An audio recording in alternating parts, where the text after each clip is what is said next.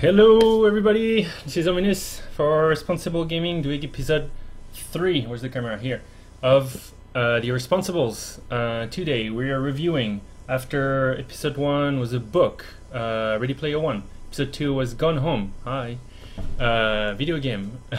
Now we're doing Stranger Things, so first of all let me introduce the cast. We have one returning host, which is Tansbot. You can find us this year. Hello. Hi. I'm excited to be back to talk about Stranger Things. Awesome show, loved it, so looking forward to chatting about it. Spoiler, she liked it. Okay, and we have one new cast member, Animatron Eric Newman. Good to have you. Hello. Hey guys. Hello Internet. So we have many internets following us already. Actually, I want the chat in so that I can see what is being said. Very well. So, Stranger Things. In case you haven't heard of it a million times yet, this is a Netflix original series, like it's written in the bottom actually over here of the stream, and it's been out for just a couple months, and it's quite the phenomenon. What I want to do today is try and start with trailer, so that if you have no idea what we're talking about, you're going to be able to see it, and you're going to be introduced to the trailer. We're gonna do a non-spoiler part to this show first, so don't you worry just yet. And this is just the trailer, so you should be good. So let's check it out. That's the real thing. Just love that This is music. Hawkins. I know the worst thing that's ever happened here in the 4 years I've been working here. It was when an owl attacked Eleanor Gillespie's head because it thought that her hair was a nest.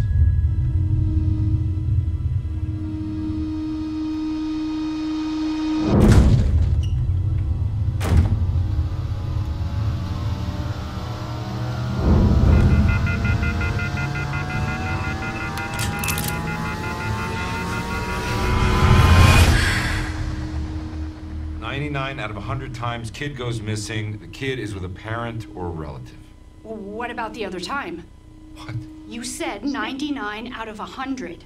What about the other time? The one!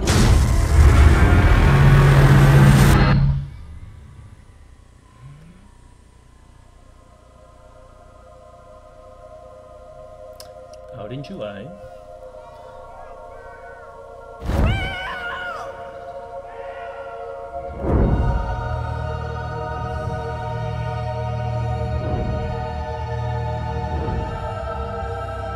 I think she knows what happened to her.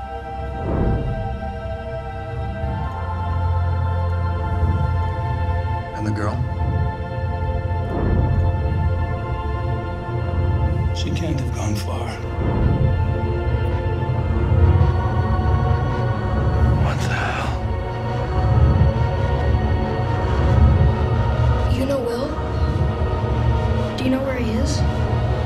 Hiding. From who?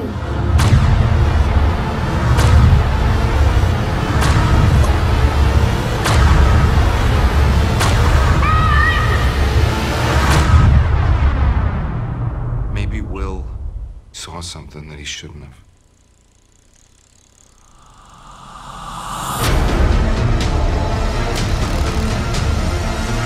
I realized that band shot right there in the trailer. Oh right. Was that? The trailer is already something to spend quite some time on, I think, because it's pretty sweet. Yeah, no, that was cool. It's the first time I do the trailer at the same time, so I'll definitely be interesting for the audio version, and I don't really know the quality of the stream, but that was pretty cool, huh? Yeah, that was cool. I actually hadn't seen it. Oh, really? It's a very good trailer, yeah. The companies doing this are little movie companies of their own, aren't they? Yeah, I usually don't watch any trailers because these days they spoil so much. And I'm already such a fiend for predicting the endings of stuff. I don't want anything except what's in the actual piece itself. That's interesting. Yeah, for sure, definitely. Yeah, this one was pretty well done. So, in the interest of keeping it spoilers spoiler free to begin with. We're gonna try and discuss a little bit the way the TV show has been shot, and kind of the cinematography, perhaps the actors as well. And I think we can debate the characters a little later on, and then move on to spoiler territory. So the TV show, not a movie, as it is solid. I would say it's very tightly packaged and filmed. What do you think? Yeah, I mean, I actually think it's really funny that you accidentally called it a movie, because it's so clearly like an 80s movie chopped up into a TV show, you know.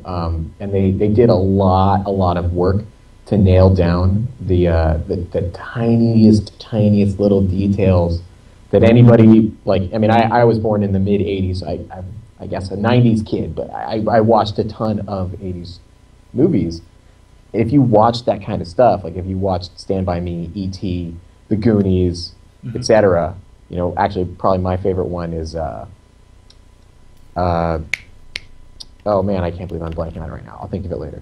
But, you know, they nailed down all of the little details of these things. They got the film grain, they got the props, they got the cinematography, and one of the things that the internet is like buzzing about is like that optically made main title. What do you guys think about that main title? Main title? Yeah, like in the first shot where you see the Stranger Things and it's those like crazy red letters. Oh yeah. That was I'm pretty sure that was made. If it wasn't actually made the old-fashioned optical way, it was certainly done to emulate this old technology where they would literally like use film and optically move it towards the camera. Like they used to actually film headings like that. Yeah, I think it's been. It looks to me like it's been branded. Somebody picked up that they had something very strong to market, and this like very strong graphic impression of this old-fashioned science fiction, you know, kind of scary title. Like the title itself evoked so many things for so many people. It has Stephen King written all over it too. Absolutely. Like those old books. Yeah. And it has that red font and the type of the font type that they use. It just evokes that feeling. In fact, it's really funny because when I was watching it, when we were watching it, in fact, a friend who had no idea what we were watching came in and the title was coming on. She was like, "Oh, what are you guys watching? Something from the 80s about Stephen King?" She was able to just pick up on it like instantly. Yeah. Yeah, I'm interested. I think I've seen like there's probably a bunch of articles about the actual history of this font and this title. I wonder if there's probably even more to it than the Stephen King. It's like an entire era of like kind of scary books, kind of feel to it, right? Yeah, one of the other artists from the 80s that a lot of people were saying it's a very strong reference to is John Carpenter. Right, who did things like The Thing, and you know, I think he did It too, and you know, that Big Trouble in Little China, not so spooky, but still like had that opening, that intro, especially with that crazy synthwave music.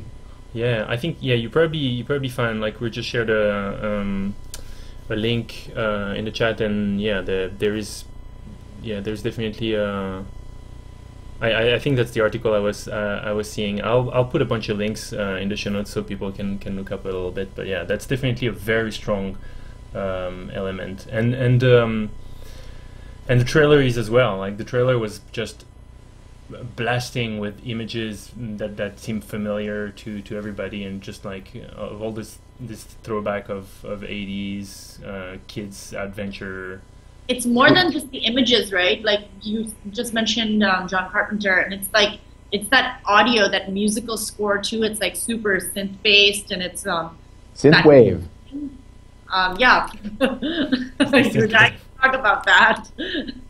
Like right there for you. Yeah. But yeah, no, that music that it evokes that like kind of 80s horror feeling, kind of makes me think of like Halloween or something, which I think is also Carpenter. Yeah, I mean, so one of the things that's been fascinating me about this is that, like, you know, I have long been an 80s obsessive, or really just kind of an obsessive of many things. But, you know, my interest in movie scores long ago brought me to this medium called synthwave, which is like basically an entire genre of music that's just designed to sound like synth 80s soundtracks. And what's fascinating is that like the internet has been blowing up about you know, like synthwave, and all of these people who discovered synthwave just because they went and they looked up the Stranger Things theme and went to listen to it, and like Spotify or YouTube or whatever suggested it. Like, oh, you like this? Well, you'll like synthwave. And now synthwave is trending like crazy worldwide. That sort of happened to me too. So I was just like, I didn't even say the word synthwave right now. I said synth-based. So I did the same thing. I went online and I sort of started looking up, like, you know, what is their name for this type of music? What is it called? And that's how I discovered it. So it's introducing like this music that's been around, that's so like reminiscent of a certain genre and a certain time period, to a lot of people in a brand new way right now. Interesting. I don't think I even picked up on the music all that much, to be honest. Oh, it's so good. No way. I remember the like quiet, wavy sound. One of them. I remember one of them. I mean, right from the intro, like the way the way. Yeah, but that's the one I remember mostly. Yeah.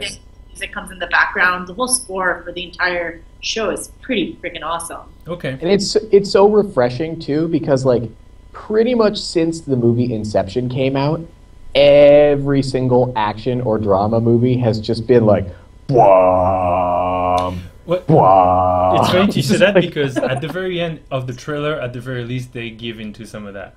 Like, I was like, oh yeah, there's still a little bit of that. Like, when there is like the flashes in the shed, the music goes like... Well, what is it? It's not a horn. And literally everybody else has been using like that. Yeah. Trombone sound or whatever.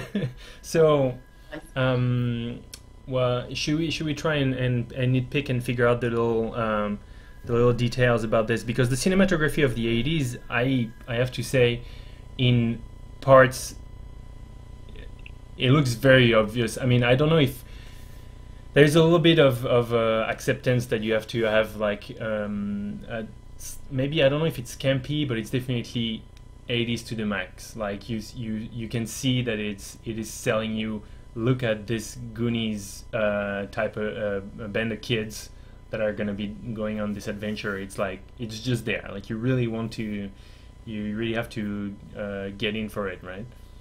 Yeah. Yeah, but I don't mind the sort of in your face. Like, you feel super immersed in it. You can tell it's very obvious, right? Like, there's no subtlety about it. But I don't mind it because it's done so well. It's really enjoyable. And I mean, they kind of got it right. So it's like, I'm fine with all the like in-your-face references just thrown all over the place, the super 80s ambiance all around. Yeah, I mean, I think they really set up the cinematography in that first shot in the basement, right? Which really is like the... Oh, sorry, am I allowed to talk about this? This isn't a spoiler, right? Just talk about the very first scene. So the very first scene, right there, they're in the basement, they're playing Dungeons and Dragons, the main character kids. And it really is like a whole foreshadowing scene that sets up the entire story. But it also sets up the entire cinematographic sort of like configuration, right? They have this nice wide shot that shows the whole table from both sides. You have kids sort of sitting around it, except no kid with their back to us, right? So what that shows us right away is that this show is like, it's not pretending that it's not a movie, which is something that is very common today in 2016. It's like, we're so influenced by reality TV and like shaky, Blair Witch Project camera shots. There's none of that, right? There's no moment in the whole show where the camera goes shaky. There's no moment in the whole show where you feel like you're inside of a reality, right? Like, it's always like a movie, right? It's feel that entertainment factor, like you are watching a film or something. Yeah, you're external to it. You know what, you guys, maybe you can help me think of this, because you started talking about how like the intro scene kind of foreshadows the rest of the plot, and that's still without quite spoiling just yet. Sure, yeah, without spoiling anything. Well, well, I don't know how you would do that. I'm interested. all right, I'll hold. Well, so one thing that I just thought of though as well is that part of the cinematography as well, again, mostly keeping it spoiler free with the science fiction aspect of it. I think you get that from the trailer. I think it's pretty clear from the title as well. Yeah. It's kind of more like 90s sci-fi and a little more X-Filesy, a little more like actual science. Well, I guess I might not have seen that many sci-fi movies from the 80s, but I felt it less 40 or 30, 40 years in the past on the sci-fi aspect of it. I don't know. I felt like super influenced by Aliens. Not a spoiler again, just like I felt like the movie Aliens. Like Okay. a lot of the cinematography and a lot of like the visuals. I felt like there was this, I don't know, it just reminded me of it. It was like, oh wow, like they're really kind of giving like an homage or a nod of the head. Hat. Point of contention for me, I don't think it's sci-fi. I don't think it's sci-fi at all. I think it's strictly a fantasy show in 80s contemporary setting. They set the whole scene with Dungeons and Dragons. They're constantly making these allegories back and forth about how, there are the monster type characters. I honestly let's go back to this one as well, because if we're dense around it, I think we can go deeper when we say exactly what we're talking about. This is a good one topic to come back to. So cinematography pretty solid. I don't think it's in your face fancy cinematography either. Like I don't think it's trying super hard to establish crazy impressive shots and narration devices and etc. I think it's just very tightly packaged, like in a kind of mastered, things are there for a reason, things are nicely shot, but it's mostly straightforward, I feel. Yeah. I mean, one of the things that I think was also really nice is that the cuts are slow. The cuts are real slow as compared to like what you would see in 2016, which again is a nice subtle nod that non-cinematographic obsessives would never notice consciously. Yeah. But as an unconscious thing, when you see this show, when a cut takes, the typical cut time is like, I don't know, maybe like 10 seconds long, whereas like in 2016, your typical cut times are much, much shorter than that. So without saying a word, without ever putting something specifically on screen, just by like slowing it down a little bit, it gives it this old feeling, which of course makes sense because like in the 80s, people were cutting things by hand still. They weren't using computers. They couldn't do tons and tons of cuts and see them instantly and make sure that everything was perfect. So like slower cuts. It's something I didn't key in on. It wasn't like, it's not like I was actively watching it saying, oh wow, these cuts are, they're taking their time, it's slow. But I feel like it really helped like set the mood of the show. We're not all Numatron level nerds here, but I did feel like I appreciated it without even putting it into those words. I remember thinking like, I really liked the pace of the show. I really liked like the cadence. And I think, like, as you said it, those long cuts, I think they really lended to that. Yeah, I was going to say that for, as well, the structure of what is, like, in the episodes. Like, it's not a jam-packed of action, cliffhanger every single one episode type of show either. Like, it doesn't feel like you're running and getting thrown events and things and actions to your face constantly.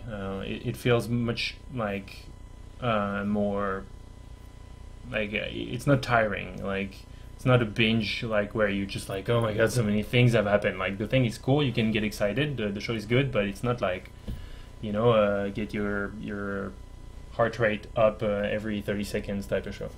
Well, it's not plummeting your face with nonstop action. It's really narrative based. I like that. It's like a story that's unfolding over these episodes.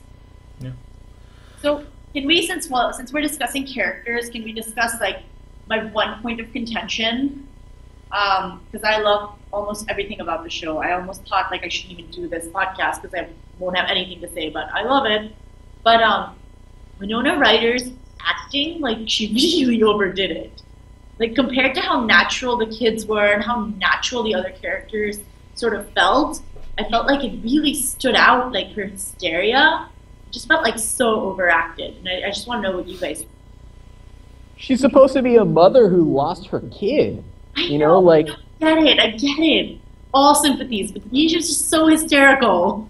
It was yeah. like... How many kids do you have and have been, whatever happens to some kid in the show? No. Just so over the top, though. I just couldn't... She screams, and like people could be devastated, people could be in denial, or I don't know. I mean, I think it's part of the narration, though. Like she's supposed to come off crazy to most people, so that's probably helping with that. She's supposed to be on the edge, right? Like part of the storyline, without exposing anything, part of the storyline does hinge on people doubting her sanity. So. Right. Yeah. There's part of that, and I mean, you could still totally hold it against her, how she enacted going crazy. Like I get that it got irritated for you. I tend to be irritated sometimes. I don't remember finding that she was that annoying in her unhingedness, I suppose. But she definitely enacted it for real. I mean, I thought she crushed it, and again, like. For me, so much of this is just going to come back over and over again about like how they nailed this 80s movie thing, right? Just her presence in the movie. Of all the actors that they selected, it's true. That's true.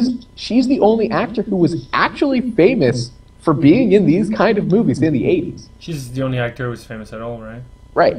Well, actually, the guy who plays the sheriff is like, I've seen him before. You recognize him from other stuff. Right, but not the same level. And then Winona Ryder is like, you know her from the 80s. Yeah, I mean, everybody knows her from the 80s. And, by the way, she's in that movie that you said this show made you think of. She's in one of the Alien movies. That's right. That's so right. I was like, what is she in?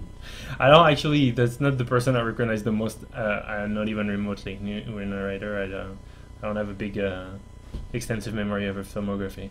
I can't think of her. I can only think of her in that terrible 90s movie, Girl Interrupted. Okay. Hey. I'm sorry. Uh-oh. Sore point? I mean, that excellent film from the 90s. Well, let's see quickly. I have to be her. What's that? I'm just gonna look up what she's in. You look her up? Oh, she's gonna be in. Like, she's in a ton of stuff. Yeah. Also, she looks great. Not that that's like really super important here, but she does look great. She looks fabulous. Oh yeah, she's in Beetlejuice. She's in freaking Beetlejuice, right? That's like a parody of these kind of 80s movies about kids getting into trouble and their parents not understanding, right? Like, she's in that. By the way, IMDb says Beetlejuice 2 is announced? Yeah, I think I've heard of that. Yeah. Put a cork in that. Yeah. Probably going to have Johnny Depp in it. Oh, God. I know, exactly. That sounds true, though. That's very scary. Reality Bites. Oh, yeah, Reality Bites. Heathers, of course. Heathers was her big movie. Maybe I haven't seen any movie which she's in. Oh, dude, Heathers is a great movie. Okay. That. Huh? But yeah, I think her biggest ones are Heathers, Reality Bites, Beetlejuice, and the Alien movie that she was in. No, it's not like she was terrible or anything. I mean, in preparing to do this stream, I was trying to think of like possible criticisms and like asking around like what people thought, what people's opinions were, and so forth. And like the one thing I could come up with, I think, was her overacting. Yeah, I mean, it's gonna be a point of contention anyways, because somebody acting under anguish and unhinged and screaming after their child, you're probably you're probably gonna have more people liking or not liking the way they come up when they do that. As someone who literally has, Yeah. kind of cannot relate on any level to that loss. Yeah. There is. I'll say that the kid actors were doing great most of the time. They crushed it. I'll honestly, I felt a bunch of times. I could see a bunch of times that here and there they were like, oh, they didn't get that many takes of this particular scene with this young actor not particularly nailing it all that much to me. Either that or they went really for the real genuine, this is how kids talk just in that particular instance, because in the rest of the movie, like in any TV show, like in any TV show or movie, they talk like they're masters of speech and they have all the sentences and etc. But every now and then they say something and like, oh, hey, you sound like a kid right there, you know? Yeah. It doesn't come off like West Wing or something like that, or like Gilmore Girls. It's more like The Goonies. You know? It's more like this sort of raw kid thing. Yeah, I don't know the name of the kids, unfortunately, which I probably should. I didn't feel like when they were... Well, let's see. What's their name? So we can name them. Which one? Which character? Which one are you thinking of? My favorite one was Mike Wheeler. He's the one with the lisp. He was Finn amazing. Wolfhard. Wolfhard. So Mike Wheeler is the one with the lisp. Yeah, Mike is the one with the lisp. Can barely see them. Caleb McLaughlin is Lucas Sinclair. Yep, Lucas Sinclair is the one that didn't like Levin. Gaten Matarazzo is like obviously the winner of this show because that guy, he's the one with the curly hair and the two missing teeth. Oh, yeah, that's the one. Oh, that's who I thought it was. Oh, dude. I'm saying I love. Is that what's his name in the show? His name is Caleb, I think, and absolutely my favorite character. They wrote him to be your favorite character, right? Like he's so smart, he's so funny, he's so cute, he's got all this heart. He just like cast perfectly, written perfectly, acted perfectly. That kid is going to be a movie star. So that one's Dustin. So that's Dustin with the lisp. The one I can barely see their pictures. Oh yeah, I got it confused. I got him confused with Mike Wheeler, who's like more, if there is like a main character, I guess. Yeah, Mike Wheeler is like the main character, right? And he's the one who gets into like the love relationship thing with Eleven, who is Millie Bobby Brown, who also is obviously going to be a movie star. Did you see her rapping? No. Dude, there was a thing where she rapped a Nicki Minaj bit, and it was on some show. I don't know what show it was, but it was all over my Facebook. Okay. I can see this. Well, okay. She was channeling her Carrie. She was really channeling her Carrie. Right. I love. I feel like we're already, even on the characters, we can't even really say all that much without getting into the meat of what actually happens in the show. Can we draw the line? Can we get into it now? Yeah, I think we're drawing the line. I don't think we can talk about all that much now. We talked about the cinematography and etc. So how do we throw a pile of spoilers onto all of this? At the very spoiler time. The very beginning of in the trailer, you see that something very spooky happens to that kid, which is the last one that we didn't mention, which is... I think his name is Will. Will. That's Bailey. Will. Yeah. So Will disappears in the first episode, basically, or he really disappeared by the second episode,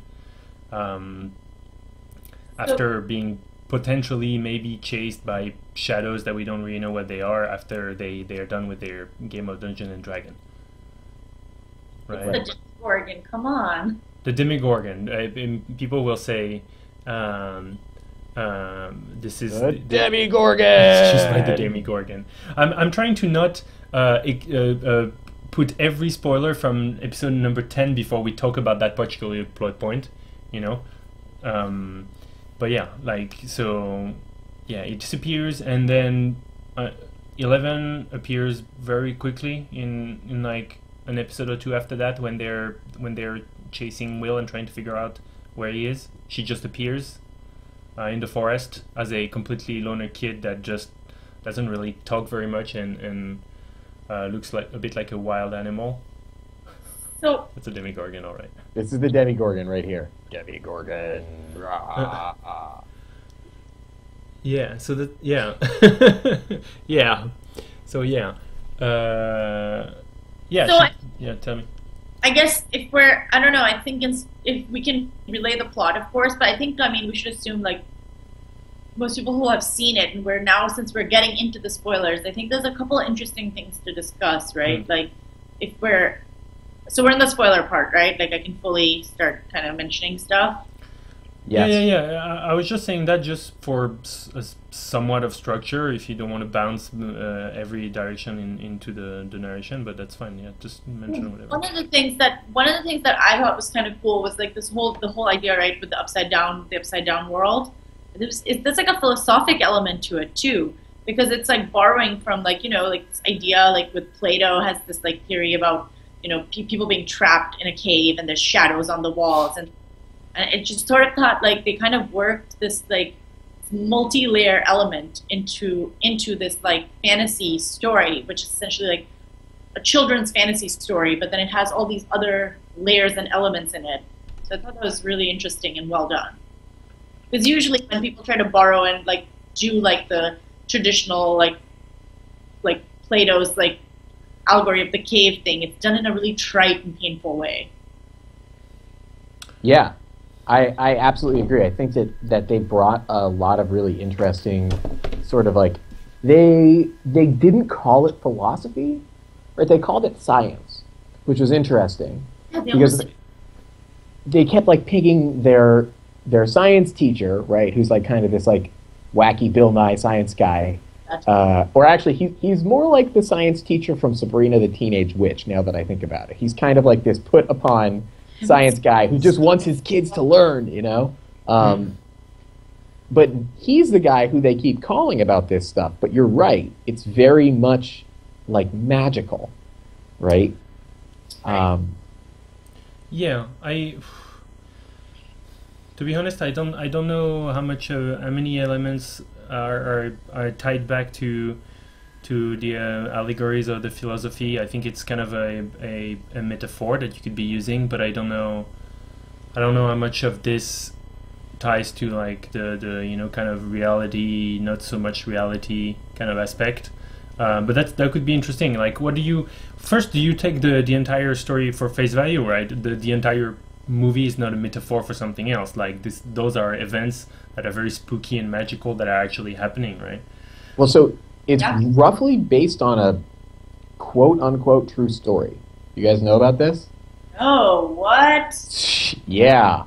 So there's these few people, I think it's these two men in particular, who said that they worked on a classified project in New Jersey. And I'm taking all this from like a Slate article or something like that. I haven't researched any of this. Mm-hmm. Don't hold me to it. Yeah. But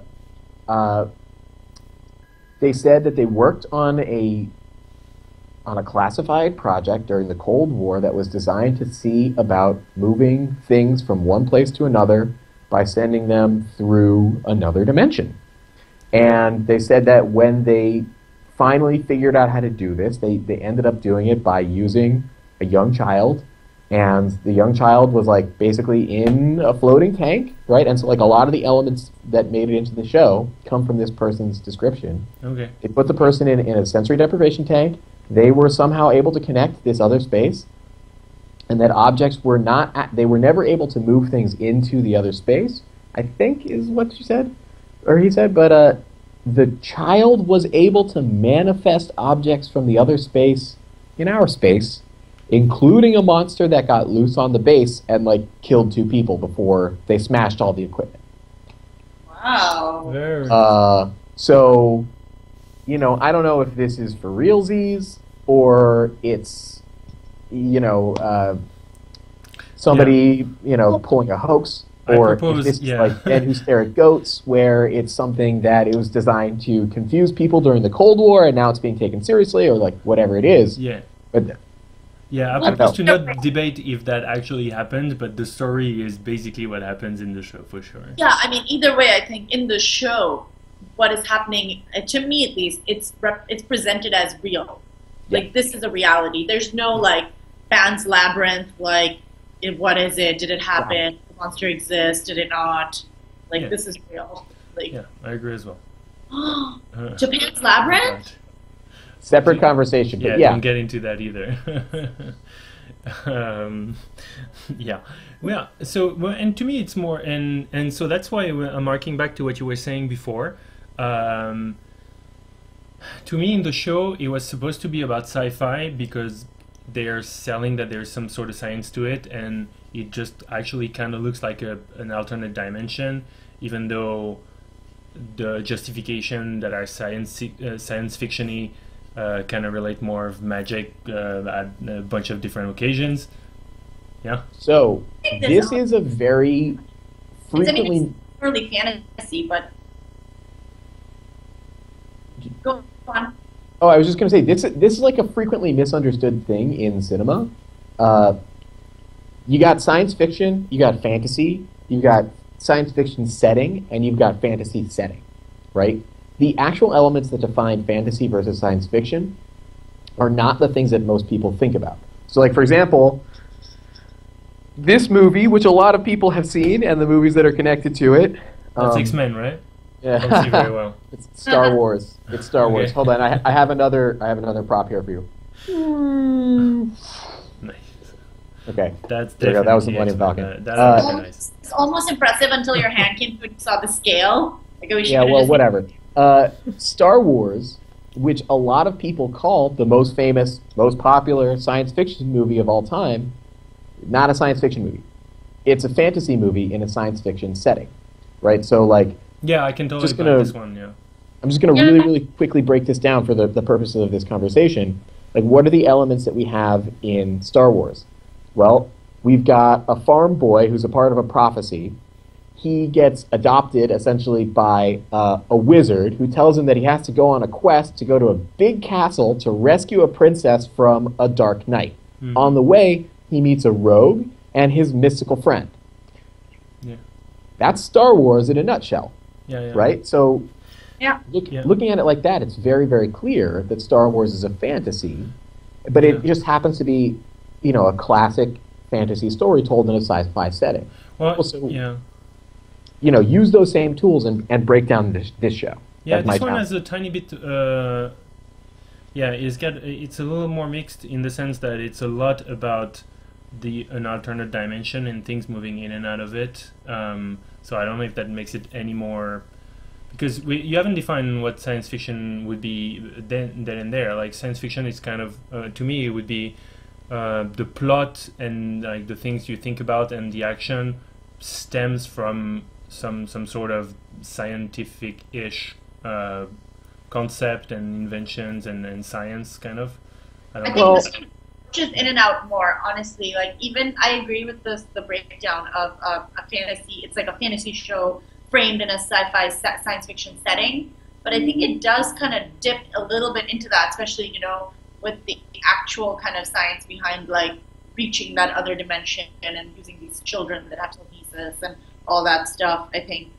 But we don't hear any of the science. Yeah. We never find out anything about how it works. It is essentially magic, which is why part of the reason why I say it's a fantasy. Also, that under dimension, it's essentially the underworld, right? Like, they go into hell is where they go. They don't go to another alternate dimension where they find alternate versions of themselves and, like multiverse theory or anything based on any kind of real science or even science that makes sense within the context of the show. They really just go to like a hellish underworld that has like dark mirror versions of. All right. Yeah.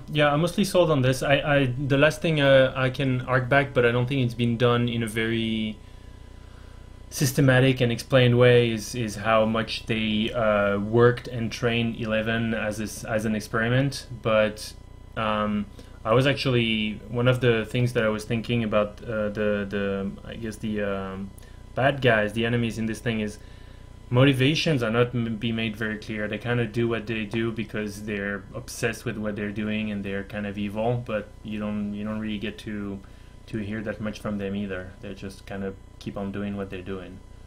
But she essentially serves as like the human sacrifice, right? Or like the medium, if you want to put it in fantasy terms. She serves as a medium to these beings in this space on the other side. And we never find out how it works. We just know that she's a part of this, what essentially amounts to a dark ritual. Yeah. Right? And they even go out of their way to point out to us that this is a fantasy story by using the Dungeons and Dragons like characters and names, right? We got the Demigorgon, right? We don't have an alien. We don't have a beast that's an ancient dinosaur that's been revived. We have a Demigorgon, a mystical creature that is chasing her down. Rah. Yeah, I think I'm sold on this too. I can see that. Yeah, I guess actually, if anything, it could be that they tried and kind of justify a little bit of their entire storyline with some science fiction, so that some science-ish kind of elements, so that the entire thing is not just magic everywhere, so that people don't completely become anti it or don't like it as much. Yeah. Well, I wonder if that was the motivation, or I wonder if it's a little bit more. I mean, if you think about it, there is a lot of like weird articles and weird kind of news that comes out about like crazy experiments that we did in the 80s with LSD and all this crazy stuff. So I think to like kind of go back to like the 80s stuff and tie that into this fantasy world, that I mean, I think somehow it's kind of cool. Yeah. I don't know if it's just so much as let's put it. Plus, the opposite of this would be like they run into some sort of cult and they actually go to hell, and that's a different story, and that's just not. Yeah, that's just not what we're looking at either. I mean, just to give one more example of this, like citing something that we've been talking about, Alien is not really a sci-fi movie either. It's a haunted house movie. It's a very classic haunted house horror movie that is in a sci-fi setting. So a lot of things that are commonly discussed as being sci-fi are really not sci-fi. In order to be classified as like what like hardcore nerds would consider sci-fi, it has to be like pretty heavy-handed in terms of social commentary. It has to be like really large scale. You know, you really need to be able to pull back stuff and see like how has science affected this story? How has science created this new fictional universe? And like we don't really see that in this. Right? Alien sort of has like biology themes intertwined, but yeah, it's largely a slasher horror movie in space. Yeah. Do you guys remember the scene with Will Byers when they found him? When I said that it reminded me of Alien, and I felt like the whole time the show was kind of the creepy parts were like the upside down world. I felt multiple times was giving a nod to the Alien movies. Yeah. They found him and he had that thing in his mouth. Oh yeah. Oh, absolutely. Yeah. Like, absolutely. No question. Yeah. No question. Yeah. It was like leading up to it, right? And I kept thinking about it, and I kept thinking, oh, it's like making me think of that. And then they showed him with that thing in his mouth, and it was like cocooned in those pods, which actually they have pods very, very similar to those in Alien Insurrection, which is the one that Winona is in. Just saying. On that end, it felt that it was sometimes it feels a little bit like there is a mix of genres as well. Like I wasn't particularly expecting the way. So first, at least I was fooled into like, well, there is science experiment, maybe it's kind of science fiction-y, etc. And then it becomes more kind of esoterical, magical, alternate dimension things happening on a scale that doesn't sound or feel like science at all. Even though they're still pretending that there is science to it. They just don't get into details at all whatsoever. And then you start seeing like monsters that don't just kill you, but they kind of eat you. They kind of use your body to like the whole like alien parasite kind of thing. And this one was like, okay, that's yet another sort of angle that I wasn't expecting to this thing, because when they get jumped by big monsters, you kind of more expect them to get killed or something bad to happen. But when they get used and put in cocoons and etc., it kind of feels like it's kind of a different aspect of the monster that I wasn't quite expecting with the rest of the tone of the TV show. That felt natural to you? Can you say more? Like, what do you mean?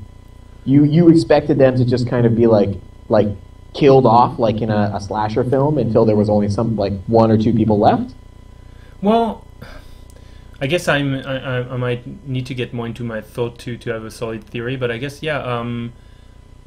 my first thought would be this, because like I say, the fact that he turns into a parasite, a parasitic, use the human body for a host, and kind of very alien-y is kind of a different theme to me, like that, and that they don't really get into either. I think it's more just of a plot device to actually not have to kill them off and be like, oh look, they could die, but they're really actually in a cocoon and you can go save them.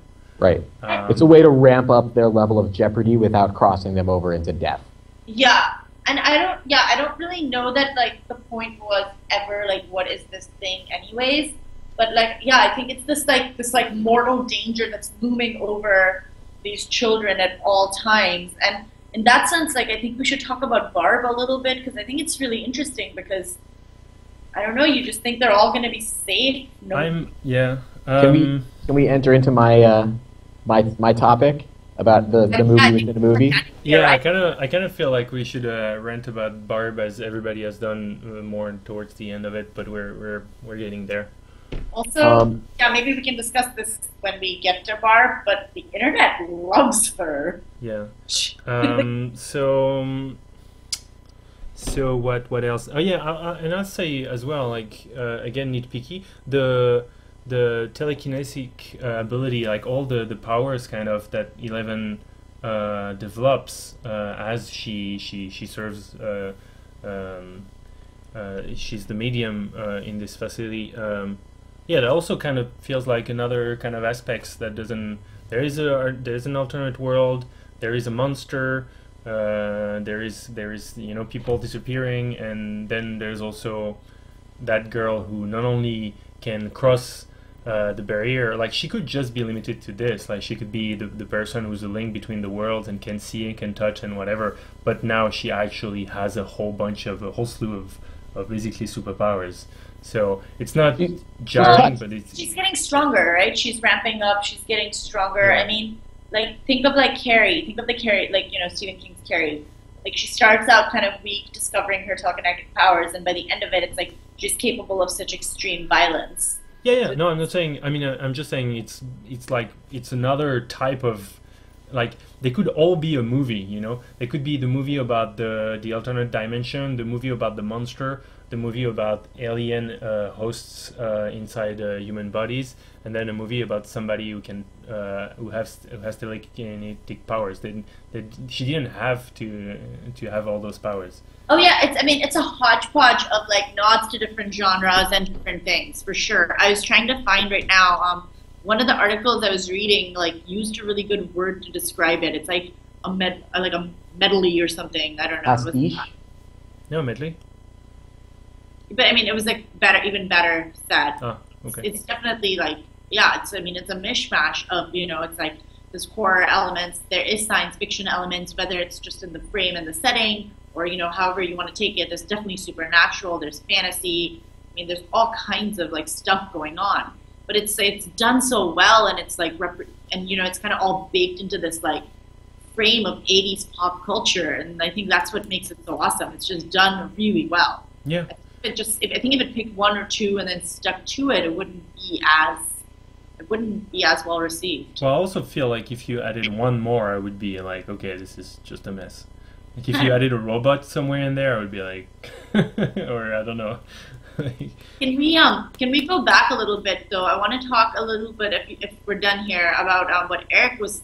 We were kind of starting to talk about with this like theme with like Barb and what happened to her and like these children and like this more danger. I guess so. If you really want to go to Barb. So this was my main topic that I wanted to talk to you guys about tonight, right? So like as I watched this movie, it became more and more apparent that there are movie. We all keep doing it. We all keep calling it a movie. Yeah. As I watched this show, I became more and more fascinated and interested in this notion that there's kind of like a show within a show, you know? So like, let's talk about the source material. Yeah. The source material is E.T. It's Flight of the Navigator. That's one I couldn't remember before. It's The Goonies. It's, you know, even something like Home Alone, you know, although that's technically 90s. But like all of these action movies that surround kids getting in over their heads in something that is really an adult problem. Meanwhile, the adults like, oh, you know, sort of parents just don't understand typical stuff. But you never feel like the kids are in mortal danger. Right? Like when you watch E.T., never for a second do you think that the main character guy is going to die. He gets super sick, but you're never really worried about him. In The Goonies, Part with the cinematography element of like it's so obviously like a movie, it's a film, and you just know that like you know they're untouchable. Like things are going to happen, ups and downs, but they're going to come out safe. Right, but so what's interesting about this is that it makes no frickin' sense, right? So like in E.T., they're being chased by people from the government. They're dealing with a biological entity from another world. In The Goonies, they're being chased by hardened criminals that have no problem shooting at and trying to kill other people, that have kept like their mutant sibling locked up and tortured him for decades. Right? Like in all of these movies, there is real danger that is never perceived by the audience. And I think that's because when we are seeing E.T., we're seeing it really through the eyes of, I think the main character's name is Daniel. Right? We're seeing it through the kids' eyes. When we see The Goonies, it's about the kids. We're seeing it through their eyes. And kids have this like feeling of immortality about them because they just haven't realized their own mortality yet. Mm-hmm. But in Stranger Things, we get that. Right? We have these kids that are clearly in over their head. They're dealing with a freaking crazy monster from another dimension. They have this telepath friend. They never really take seriously how much of a threat she is to them. You know, like, they have this petty squabble about how one kid wants to, like, leave the club, basically. But not really because he's like, like, you know, he comes back. They're able to talk him into coming back and hanging out with his telepath who's going to explode their brains. Right? But the adults have a completely different spin on the situation. Right? Like, the mom is freaking out the entire time. The entire town is searching for this missing kid. Yeah. The teenagers, meanwhile, have sort of this like storyline that happens in between the two, where like they don't really take it seriously. The older sister doesn't take it seriously at all. And then you know what happens? Barb dies. Barb is gone. And all of a sudden, the sister transitions from kid world to adult world. And we literally get to watch her go from being like, well, I'm going to go make out with my boyfriend, you know, to being like, I'm going to change boyfriends to the boyfriend who's going to help me hunt down and kill this thing. Right? We see her shift from these two storylines. And what's interesting to me is, like, to me, I'm seeing this whole thing in the context of 80s 2016. The adult storyline is very 2016. Right? Like all of our TV shows, all of our movies, all of our everything, everybody's always in mortal danger. You never know who's going to die. Anybody could die at any minute, right? The most popular show on TV right now is Game of Thrones, which is infamous for just like killing people off left and right. Yeah. And so what we're really seeing is we're seeing her mature not just from her childhood into adulthood, but we're seeing her mature through like our cinematic childhood into our cinematic adulthood. She like transitions from 1984 or like 1985 story to like 2016 story. So anyway, that's my theory. I put it out for discussion. Yeah, no, for sure.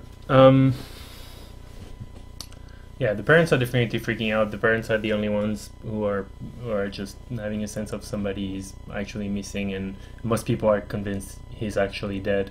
And the whole thing revolves around her completely refusing to believe this and being convinced that he's not anyways. there's a few things, right? So like I wonder. I mean, it's just like for us to discuss. I mean, so yeah, you know, definitely like well thought out theory there. But like so with Barb, with her getting killed, like what does that say? You know, does that say like at a certain point, you know, like at this age now, you're no longer within this realm of maternal protection. You've like surpassed it. You're actually in this like, adult world where you're, you know, where you're mortal and it's really real. That you could just die and the world can envelop you and just kill you off. Because the kid that gets lost, right? Will has been in that world much longer than Barb has, and yet he survives it. Yeah. He comes out of it. You know, I mean, he's not unscathed, but he comes out of it. Yeah. This whole thing threw me for a bunch of spins, right? Because you would think, okay, 80s settings, Goonies, etc. No kid is gonna die, and then shortly after, when the kid does disappear, or when you start seeing how bad the monster is from the other dimension, you're like, God, he's dead. The Demogorgon is just, I just snatch him and he's dead. But then I mean, it becomes obvious that we're gonna find him again. And then, since you absolutely refuse to let that one go, we're gonna talk about Barb. Come on, I can't believe they like. I mean, they just killed her, and it was crazy. She said it. First. Uh-huh. Was it crazy? I mean, like, I mean, it's not like, oh my God, how could they? But it's, you know, they went there and they drew this. They drew some kind of line, right? Like, you've got these children, you've got these adults, and then you've got these like teenagers that are in the middle. And you know, they drew this line like here and up is like there's no like immortal like safety net around you. Yeah. You're up for grabs. Here's a question: is Barb actually a character, or is she just a plot device?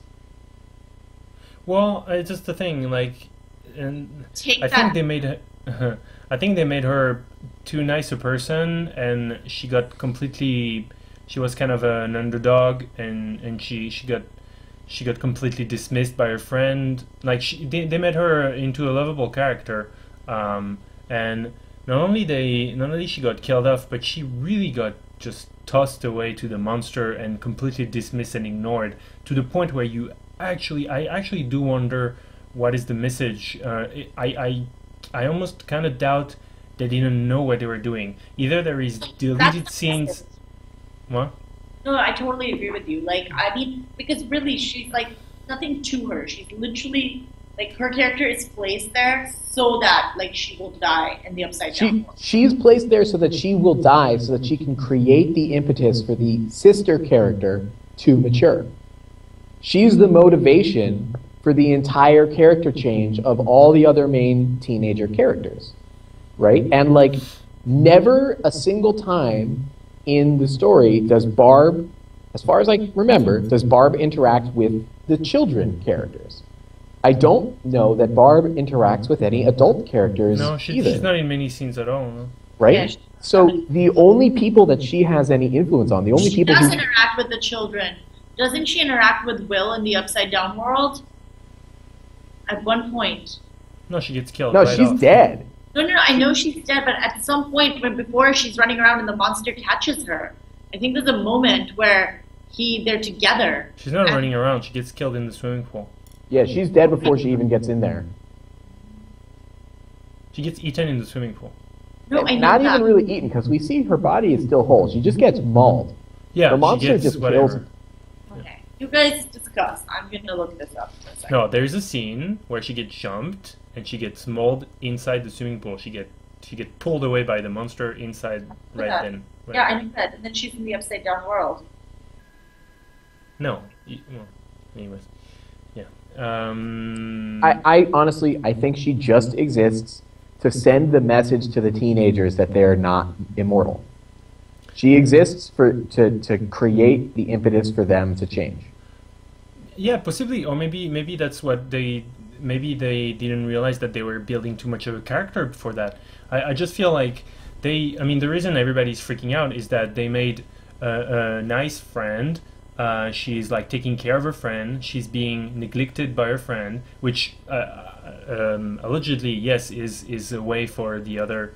I don't know what's her name, to realize she needs to mature because she was mistreating her friend or whatever, neglecting her and doing other things that were frivolous, while her friend was just alone getting killed. But doing that, they just created this character who was like who's actually like nice and people like kind of rooted for, and she's not as cool, and you know, she's got all the traits of the character that's actually interesting, and or actually not just the popular person that's kind of boring or whatever, like the cool character. And she gets completely killed like right then and there. They even talk to her parent and her family, and like you get this flash of like, oh my god, this is horrible, like her mom is pretending she's home but she's really not, she's gonna freak out like the other one, expect her kid is actually dead and will not come back, and then never again, and the only thing you get, like for a few episodes you're like, shit, Barb's dead, nobody's really saying anything, and then at the very end the teenager is like kind of sad and you feel like she's thinking about Barb, but like for 5 seconds at the end of the TV show basically. Well, what's funny is that Barb is like not really a character, she's really just this mechanism, and yet we can't remember her counterpart's name. None of us remember the name of the sister. We all remember Barb. Yeah, I don't know if it's from probably from the TV show, and also from just the backlash of all the internet, but yeah, because the sister is just kind of this generic, young teen discovering life, kind of shy and getting a boyfriend, getting kind of too cool for her friend, and yeah, she's just that. She's really, and she steps up, but even when she steps up, I think it's kind of like that in the Goonies as well, right? The teenagers are kind of just making out with each other or just pursuing romance and etc. Right. And they're much less cool than the smaller kids. Like they're kind of like stepping up and doing the body work sometimes when you need to be a little bigger, but they're not nearly as cool as the small ones. Right. Yeah. It's all about the small kids. And why are they not as cool? Because the kids have no notion that they're in any danger. So they're just like, yeah, let's like go find the pirate ship. Let's like take on these robbers. Let's like swing from this rope. You know, like the kids just have no sense of self-preservation whatsoever. And because of that, they're actually really cool. Yeah, they like take all these insane risks. I feel like it's even highlighted even more because it's so juxtaposed with like within the same, within like one cut to another cut within the show, we see like their total careless, like let's hop on our bikes and go, and then we see like the real mortal danger from like the adult mom's perspective or like the crazy scientist's perspective, and you're like, oh shit, this is real. I'm so glad you said bikes. Let's talk about this. Yeah. When have you ever seen, outside of an 80s action movie that's targeted at young people and families, have you ever seen a group of people riding around on bikes as a part of an action film? Yeah. Totally. It's like the most hardcore 80s kids movie trope ever, right? Because it's just like the epitome of this whole mindset of like parents just don't understand, right? Because like you can go places, first of all, adults don't really ride bikes that much in terms of like the minds of kids, especially in the 80s, right? Like adults don't really ride bikes. That's a thing that you do before you're old enough for a car. So it's a specific domain of kids. Plus, you can be in a car chase with a car chasing you on a bike, but if you're on a bike, you might not be able to go as fast, but you can go places that cars can't, right? Yep. And like the way that they did the bike chase in this show was just 100% ET. Like, I was thinking about, I have in the past, I've made these like shot-for-shot articles where I show side by side how the cinematography is exactly the same. The cinematography in the bike chase is just like E.T., right? I mean, everything about it is straight out of E.T., and they executed it perfectly. I mean, yeah, the mere fact that there is a bike chase is just a throwback that's pretty hard to the E.T. Specifically, a bike chase with a bunch of boys on bikes and they also have a telekinetic character with them. Yeah, like Right. taking a person. Yeah. Is there anything more you guys want to say on this? Did you have like other things you wanted to discuss? My only other thing that I wanted to discuss is, do you guys think the next season is going to be a continuation of this storyline, or do you think we're going to get a completely different story that takes place inside the Stranger Things universe, like more like Twilight Zone, but on a season-by-season basis instead of an episode-by-episode basis? Ominous, what do you think?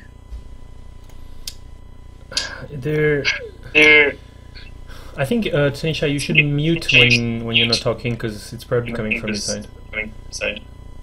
Yeah. So, yeah, there is the whole ending of the TV show, I guess. That was kind of an open door to more of the storyline happening and the multiple world.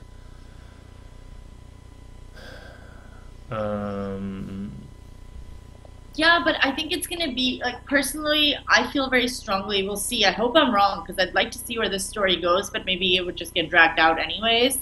I think that they left, the way it ended with him leaving that, what is it? It's like the sandwich, like a peanut butter and jelly that Eleven likes. I think that's just it. I think that this is the end of that story, and I think season 2 is going to be something else within this world. I completely forgot that she kind of disappears, does she? Yeah, I mean, she sacrifices More than kinda. The ending basically alludes that she's possibly still around. Yeah. I mean, it's hard to say, right? It's hard to say if it's like a gesture, the way you leave flowers on a grave. Yeah, that's not what I was thinking about. I was thinking about the fact that Will, in his bathroom, has a bunch of kind of bits of the underworld monster still with him. Like he kind of just gets some go in the sink when he's brushing his teeth or something. True. And it's clearly not the first time that it's happened, right? Because he's like totally cool about it. Yeah. Was he cool about it? I thought he was freaked out. He just didn't want to.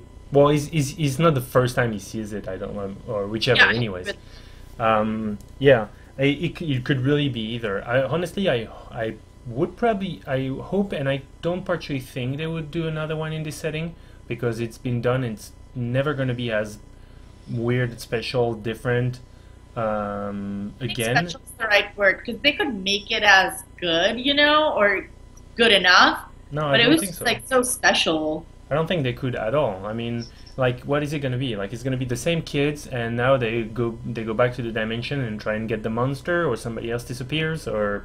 But it doesn't have to be, right? It could be some other kids from their school, and it's still happening in this town, and like we don't know what other effects there were. Or they have to go get 11 or something, because they have to go get 11. They have to deal with what's going on with the kid. Yeah. They left the relationship status totally open. We know there's this sexual tension and romantic tension between Sheriff and mom character. If this was an 80s movie, in the last scene they would have been, shown like this. We don't really. But that's not a reason really for a that. TV series. There's a lot of new ground to explore.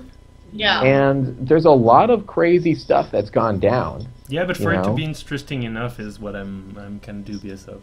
Yeah, I don't know. My gut just says it's going to be a different story. Like, I personally hope so. I think they would have a hard time doing away with the characters, because they found some actors that are working very well. And totally going to say that. If they end up pulling a how was it called, True Detective season 2, that's going to be like the saddest.